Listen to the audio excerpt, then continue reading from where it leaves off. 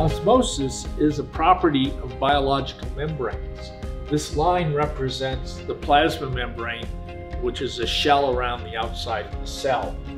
If the concentration of water on one side of the membrane is high and the other side is low, water will go through the membrane from the high water side to the low water side. What's high water mean? It's not a flood. High water means low solute. Solute's what's dissolved in the water. If the amount that's on one side is low, the amount of solute, and the amount of solute on the other side is high, water goes basically from the low solute side to the high solute side, and that's osmosis.